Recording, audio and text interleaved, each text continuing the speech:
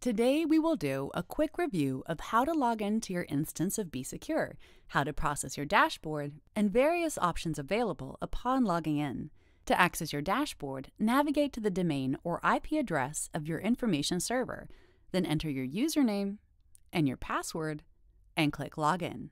On successful authentication, you will be greeted by this homepage, which covers some basic overview information regarding the total number of items detected, number of items in high category, medium, and low category of vulnerability, and the latest tests deployed to your instance.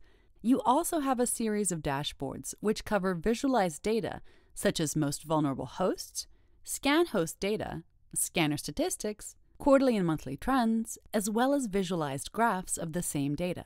At the bottom, you have a dashboard which shows you which scans are currently running, which scans have yielded the latest results, and upcoming scheduled scans. On the left-hand bar, you have a series of options allowing you to access tabs such as Results, which cover the general results that have been gathered from the overall scanning of your organization, as well as access to some more settings, including tickets, events, and scanner profiles. Under DevOps mode, you have access to the scan settings and web scan settings options.